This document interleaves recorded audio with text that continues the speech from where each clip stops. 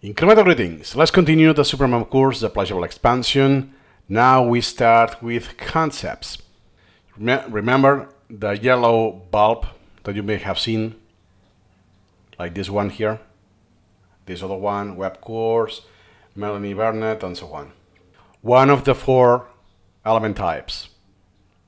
We had the topics, the items, the tasks, and the concepts. Contents are useful in many ways, especially for incremental reading. Let's first start with the concept registry. Okay. And this concept, funny enough, has still the topic. Okay, concepts. It's okay. Yeah. So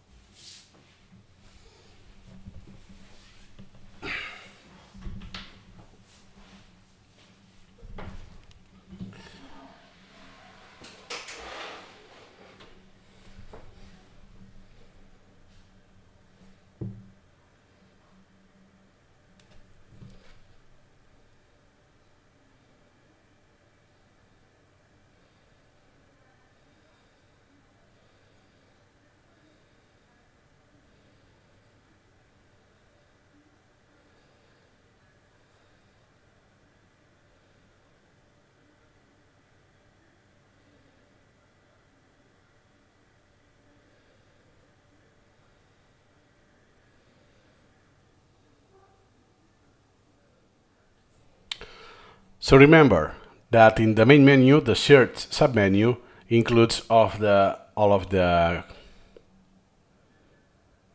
registries, and happens to be that the concepts registry is the very first one. You have to learn how to fiddle with concepts. It's like That is a concept registry, and he has only 2 concepts. Now we can see that in his collection because his knowledge tree is very small. It's this one and this one. So you will see all of the concept registry members listed here with those properties. I'm still not really teaching you how to learn inside Supermemo because I think it's so trivial, the process, but this is one of the most important things, concepts. Everything revolves around concepts. Even if you don't think so, even if you think that. By the way, before Supermemo had the concepts, so you did incremental reading with no concepts, there were categories, and then the evolution of categories are concepts. Then we have worked with templates. You can auto-apply templates. Item template and topic, and task as well. You can set default priority. We will see this in the future. Then those checkboxes to auto-apply the templates. The topic and the item. There's no one for the tasks. And then we have some settings about the hook branch and the hook element that we will see next. And let me share my collection. Now I don't have many concepts. Could be the case that when you open the window, it looks like that.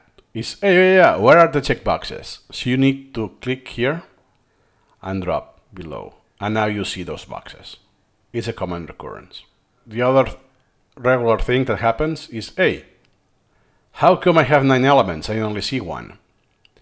Yeah, because Supermemo selects the one selected. And if it happens to be the last one or kind of the end, you need to scroll. Like this. And as a registry, you have all of this menu, the tools, same thing. Sort by frequency, by size, and all of that.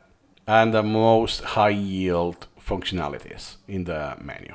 And from here you can create if you want, you can rename, and so on.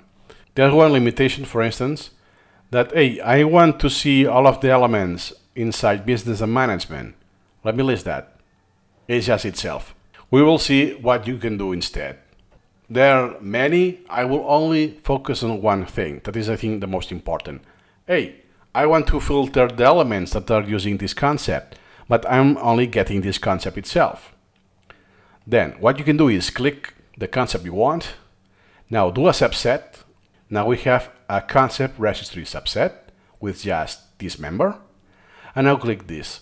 Browse all elements using the currently selected registry subset. Since the subset is just itself, it's just this concept. And it's still the same thing. No worries. What you can do instead is click here, this I, go to the concept element. Or go to here. And here it is. And now I can open this on the browser. By the way, that doesn't mean that all of the elements here will have this concept. Not necessarily. Depends how you use Supermemo. And in this particular case, let me double check that.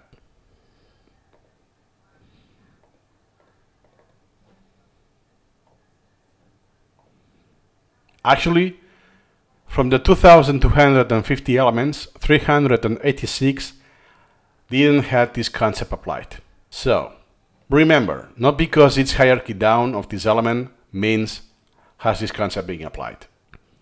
We will see how this is relevant, the flows, how to set the concepts and all of that in the upcoming videos. For now, that's enough for the introduction. See you in the next video.